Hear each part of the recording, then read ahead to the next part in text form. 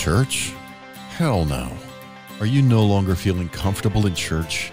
This podcast is for individuals who are desperately missing God, but don't know how to find Him.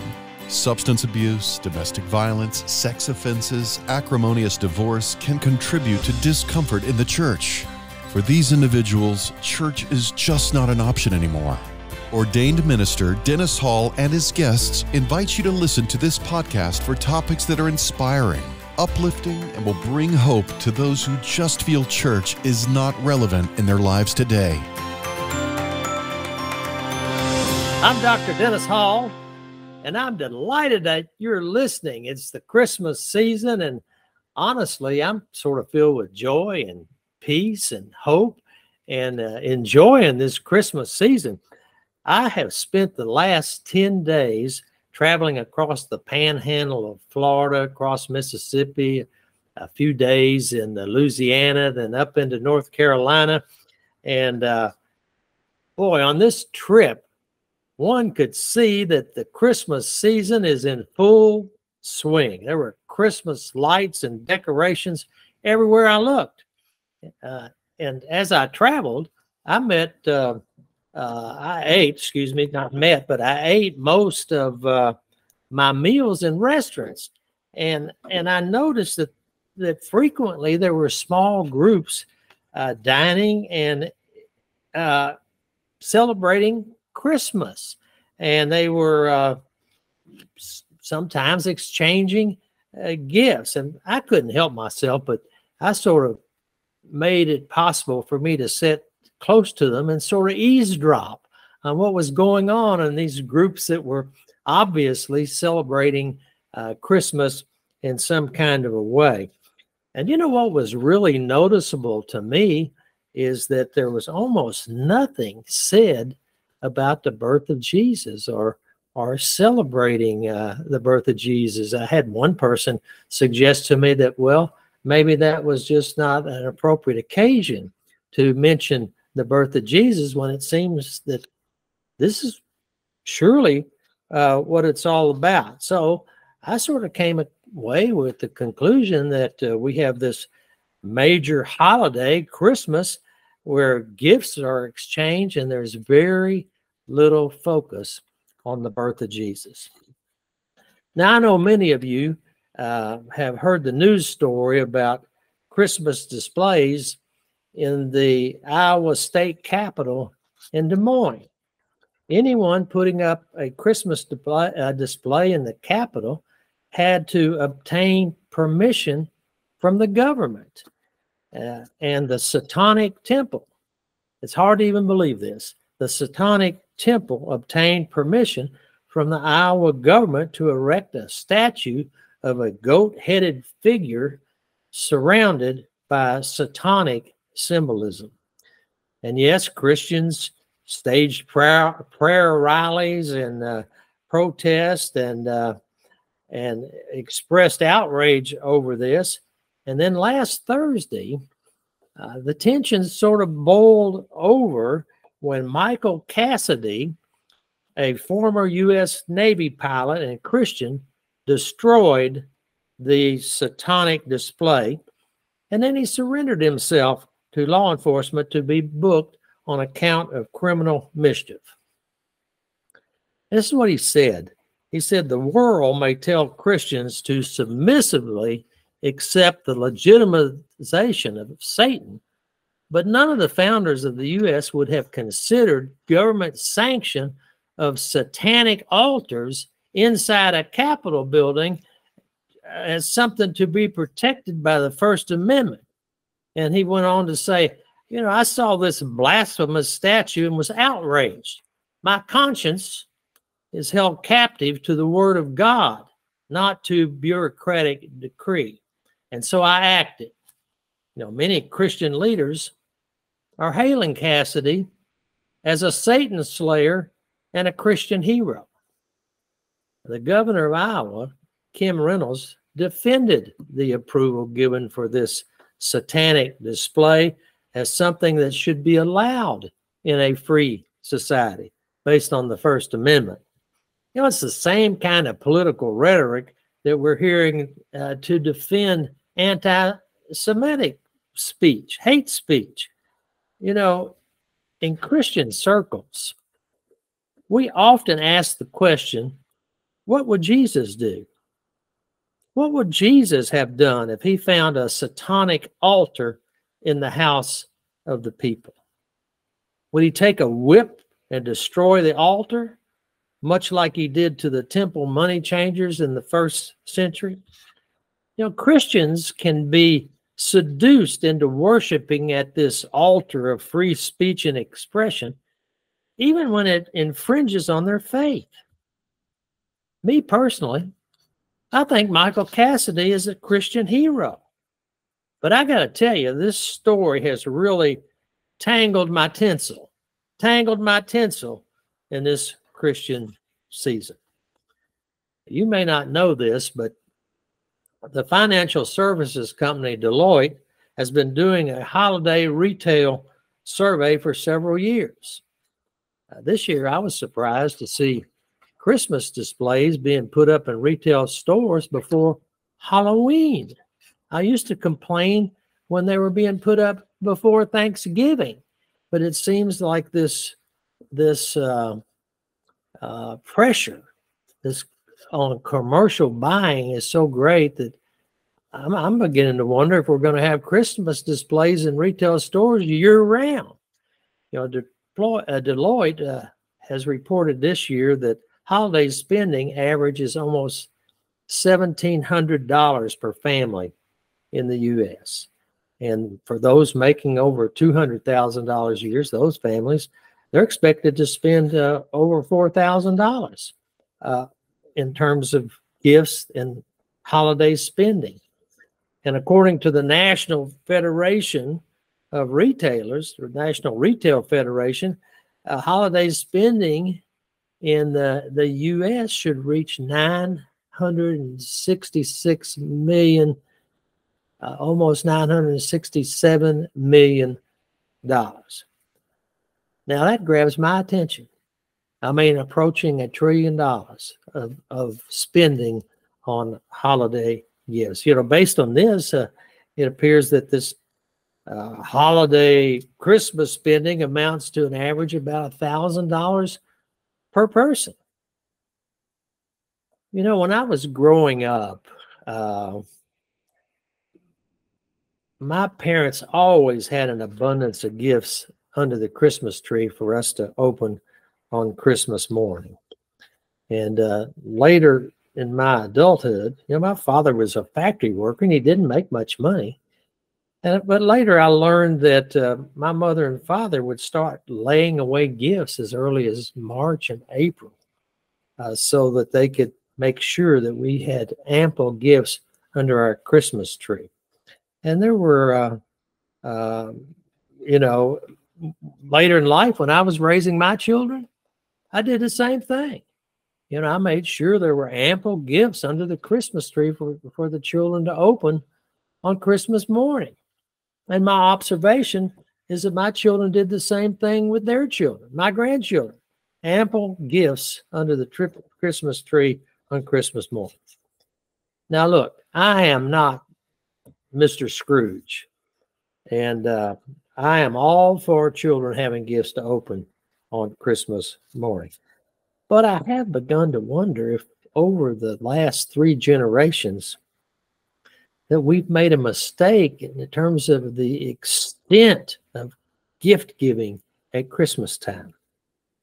It seems that Christmas has become less of a religious holiday and more secular.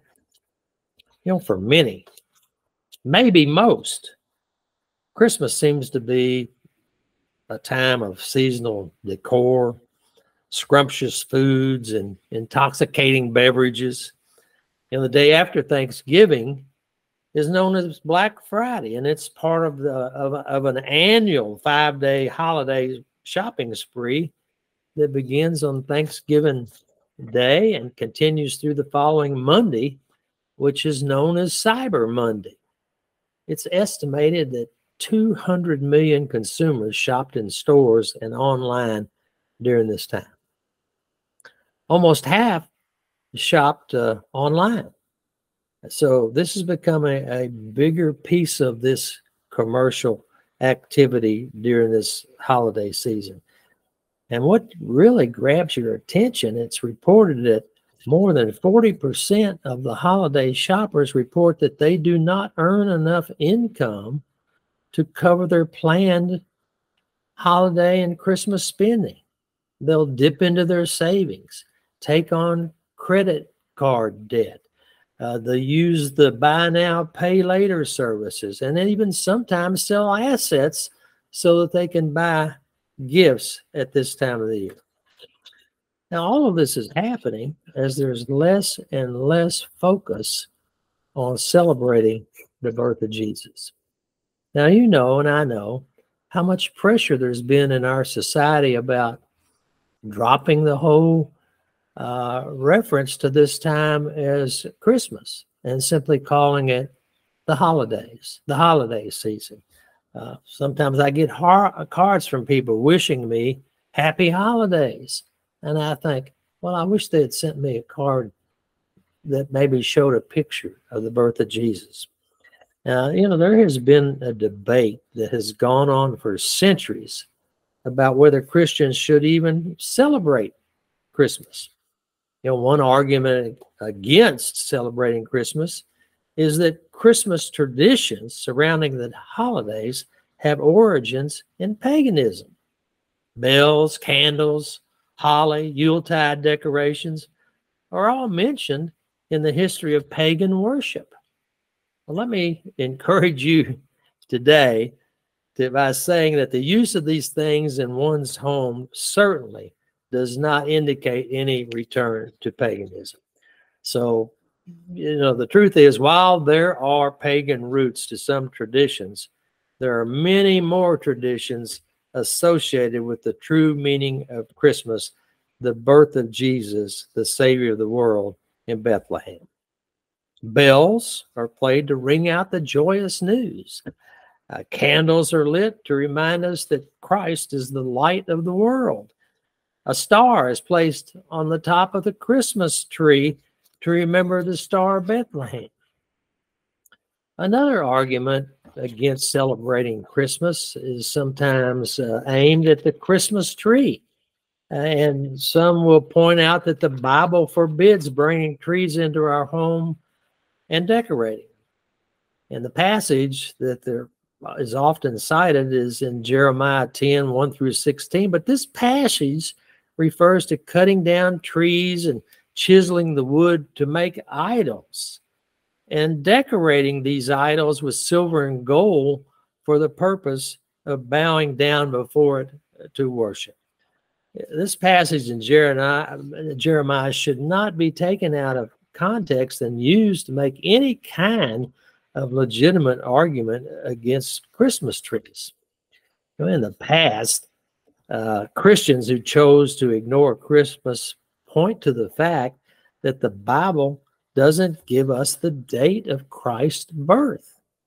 And many historians have argued that the climate in Israel and the practices of the shepherds in winter and the dates of the Roman census taking point to Jesus being born in a very different time of the year. But for the majority of Christians who do celebrate Christmas, they see this occasion as an opportunity to proclaim Christ as the reason for the season. Christ, the reason for the season. And in fact, there is just no legitimate scriptural reason not to celebrate Christmas. More and more, Christmas is being referred to, as I said earlier, as just the holidays in our society. The custom of exchanging gifts during the holidays is prevalent throughout American society. Among almost all of the different religions, the different socioeconomic groups, gift giving is prevalent. And gift giving actually precedes Christmas, but it came to be associated with the Christian festival early in Christian history. In early Rome, in December, Saturnalia was celebrated to honor the god Saturn. And the festivities included a sacrifice in Saturn's temple, as well as a public banquet and continual merrymaking and lots of private gift giving. It was around the 4th century that the Roman custom of gift giving became linked to the biblical magi, the wise men who delivered presents to the infant Jesus. The magi had presented Jesus with gifts of gold, frankincense, and myrrh. And then there's another Christian narrative, a piece of Christian history that describes the gift-giving habits of the 4th century Christian bishop, St. Nicholas. St. Nicholas, he was the inspiration for Father Christmas and Santa Claus. St. Nicholas of Myre was linked to miracles. And, he was also known as Nicholas the Wonder Worker because of that. And he became famous for secretly giving gifts. St. Nicholas lived in the region of present-day Turkey, and he's became known for a series of miracles and benevolent acts that are recorded in a history book dating back to the 9th century. Nicholas is reported to have rescued 3 girls from being forced into sex work. He did this by covertly and secretly delivering gold coins through their windows each night so that their father could pay a dowry for each of their girls to have them removed from this plight. But Nicholas, he was discovered by the father, and what did he do? He asked the father to keep his gifts a secret. Now, as a result of this story and several others, giving gifts became integrated into Christian celebrations. During the Middle Ages, gift giving among ordinary people was largely just fruits and edible items. And these items were thought to represent the gifts given by the Magi to Jesus. It was during the 16th century that the custom of giving gifts became widespread in Europe. And some historians think that the focus on gifts for children was prompted by initiatives to reduce rowdiness in urban streets around Christmas time. And it's thought that the parents became interested in keeping their children away from these street corrupting influences by giving them private gifts in their home. And by the 1800s, Christmas Day gradually became the main occasion for exchanging gifts. And some of this tradition can be attributed to the popularity of Clement Clark Moore's 1823 poem, The Night Before Christmas, and then later Charles Dickens' 1843 novel, A Christmas Carol. Now, I think most of us are familiar with this poem, and in the poem, a family on Christmas Eve is visited by St. Nicholas, who lands his sleigh on the roof, emerges from the fireplace, and fills the hanging stockings with toys from his sack. We still tell this story today, not so much by reading the poem, by just acknowledging Saint Nicholas, Santa Claus, coming to land on the roof in his sleigh. And then Dickens, in his Christmas Carol, he produces themes of festive generosity and family gatherings. And he tells the story of this miserably wicked Ebenezer Scrooge, who is transformed into a kinder man and wakes up on Christmas Day and wants to make donations and present gifts. And then as time went by, when the 20th century rolled around, retailers in this new world in the 20th century found it to their advantage to encourage and endorse Christmas giving.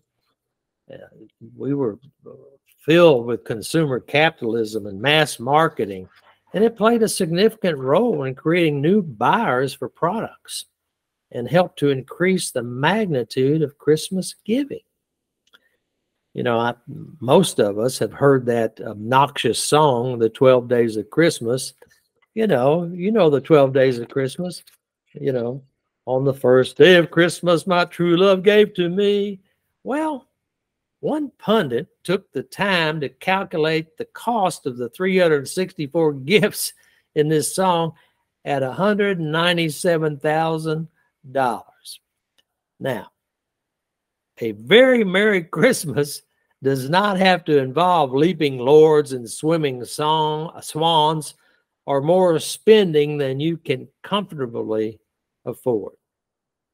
To avoid a Christmas debt hangover, all of us should make a spending plan that we can stick to throughout this Christmas season. And don't forget the smaller expenses, such as holiday meals that we might take to other people's homes, or travel around this time of year, or pet boarding that may be needed, or even snacks on the road and the holiday decor that we put up. All of this costs money. All of this costs money. Now, let me just say to you, it's Christmas time. It's Christmas time. And as I acknowledged earlier, I said this year, my tinsel's in a tangle. Why? Because in America, we have permitted extreme secularization of celebrating the birth of Jesus. I have literally met people who've grown up in America that did not know that Christmas was a celebration of the birth of Jesus. Now, on the topic of giving gifts at Christmas, frankly, it seems like we could roll back gift giving to a more reasonable level. Now, Christmas is a time to remember Jesus and celebrate God-given family and relationships with others. Now, it's not a time for gloating over a gift you received, or selfishness or gluttony. What really matters is more than how we celebrate, is what we celebrate. Let me say that again. What really matters is not how we celebrate, but it's what we celebrate. You know, as long as we get that right, we're on the right track. And during this Christmas season, I want to urge you, find time to go to church, maybe a Christmas Eve service. Listen to some Christmas music, and perhaps even sing along. A great tradition would be for you to read the story of the birth of Jesus in the Bible. I think it would have an impact on you. And I hope this Christmas season you get a sense of the impact that the birth of Jesus has had on the world. May God bless you during this Christmas season and throughout the new year. Merry Christmas.